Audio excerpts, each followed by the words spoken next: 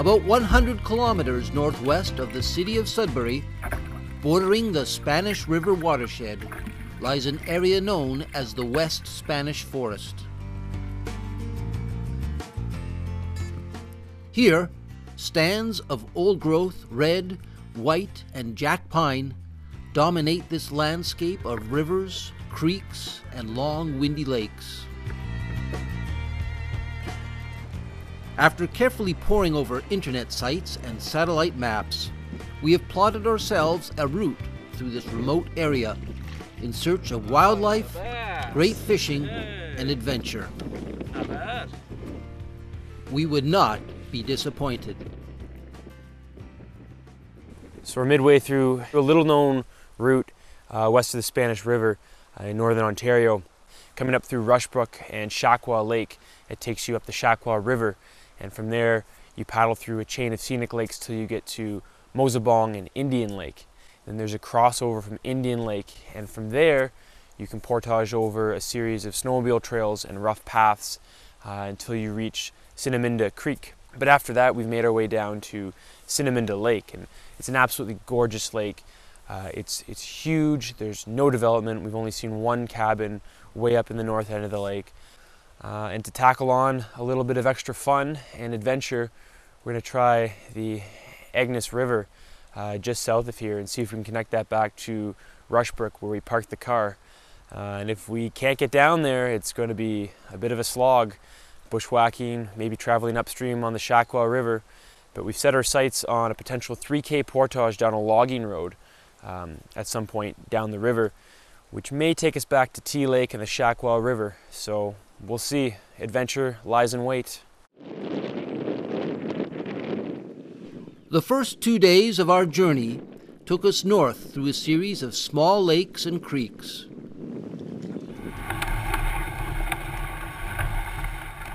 Portages around here appeared as though they had not seen much use in a very long time. We were able to hack our way through most of them and did our part by flagging trails and clearing some debris out of the way.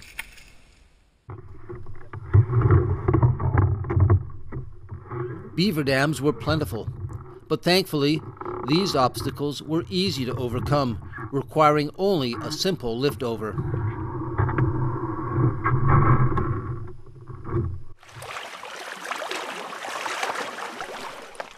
By the afternoon on our second day, a paddle of more than 20 kilometers lay ahead of us as we tackled the long and narrow Mosebong Lake. Our progress was slowed by the relentless strong headwinds, but the magnificent scenery of this northern landscape made it somehow seem all worth the effort.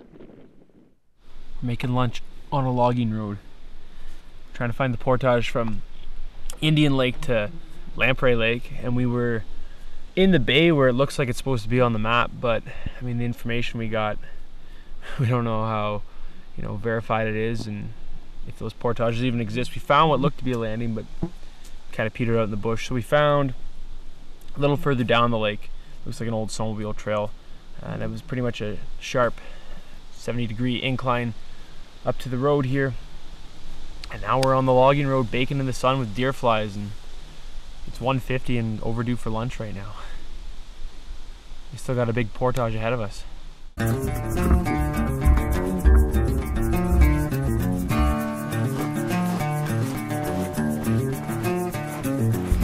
gonna leave the logging road behind, and now it's time to bushwhack down to aptly named Mishap Creek.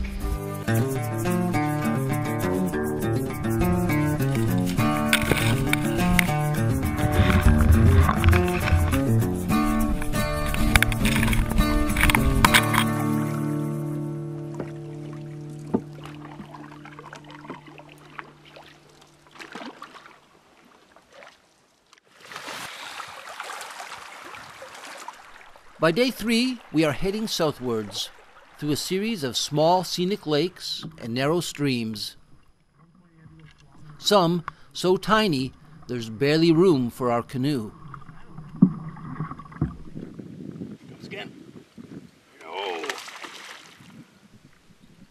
But eventually, we reach the much larger Sinnaminda Creek and its bounty of game fish, which for us means a hearty fish fry for lunch.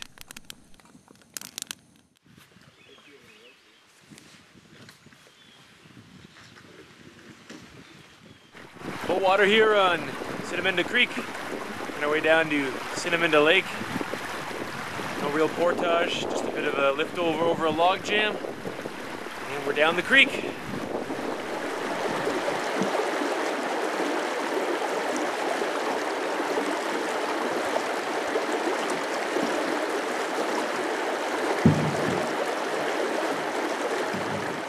It's been a really amazing journey exploring all the small lakes and creeks just west of the Spanish River.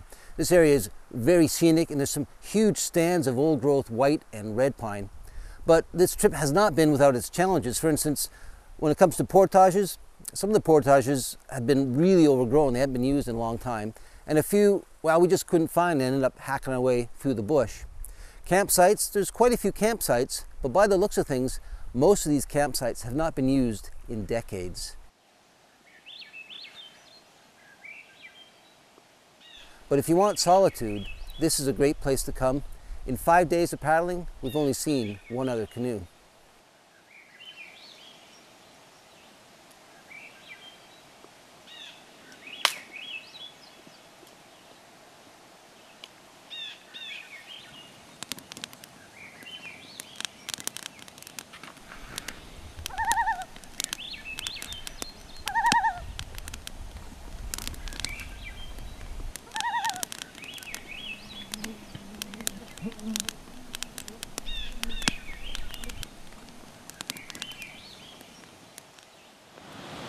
So we're about to leave Sinnaminda Lake behind. We're start the real adventurous portion of our journey. Not to say that the trip so far hasn't been adventurous, but we don't really know what's in store for us down the Agnes River. We only really have a few vague sort of rough notes and maps on this stretch, so we don't know about portages or rapids, but we do know there are rapids down the stretch. So we'll see what we're going to face down there. We'll play the adventurous duo and all we scouted out. We'll see what the Agnes has in store for us. But first, a little bit of fishing at the base of this dam. Yep.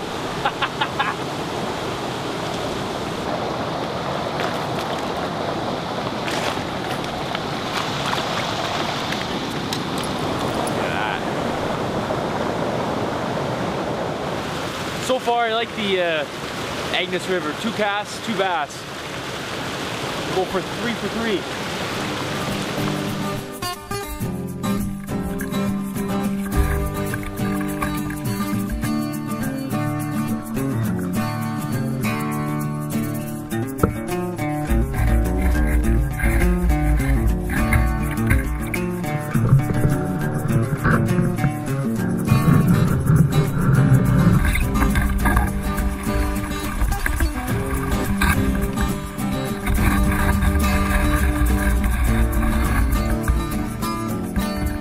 We've only come a short way down from the dam. We've had a few little rapids, nothing crazy, nothing we couldn't handle.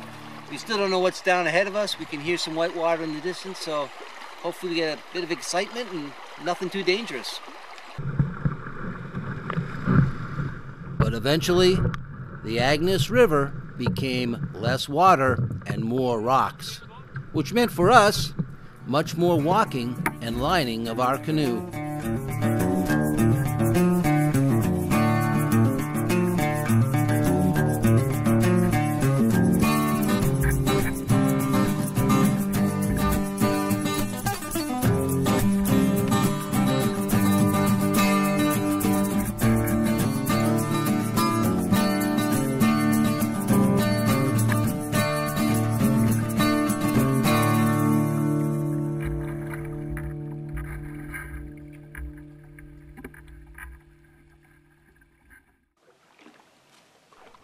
After several more hours, we made our way down the Agnes River until we came across an overgrown bridge abutment.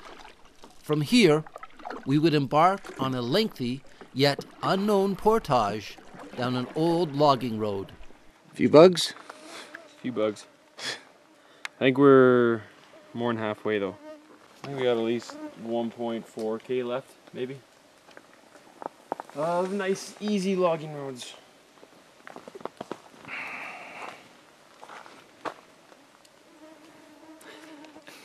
Getting away from the Agnes River, making our way down to T Lake and the Shakwa River.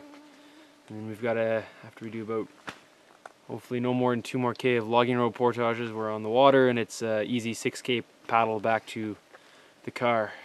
And so concludes our trip. We'll see.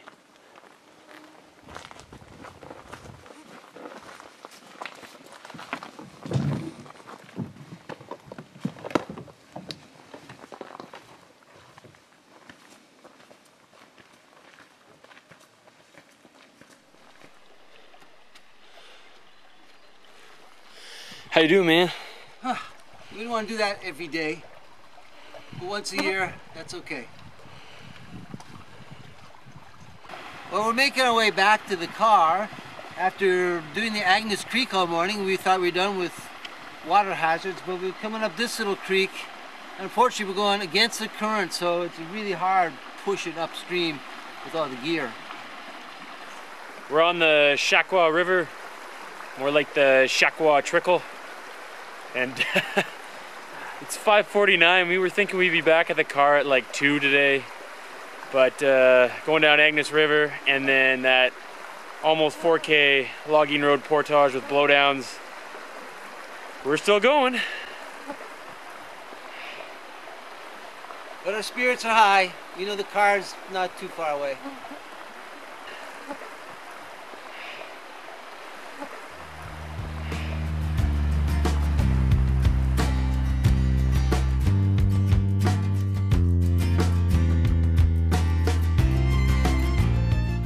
Finally, open water, and the route back to the landing on Rushbrook Lake, thus ending our amazing 5-day adventure through the West Spanish Forest.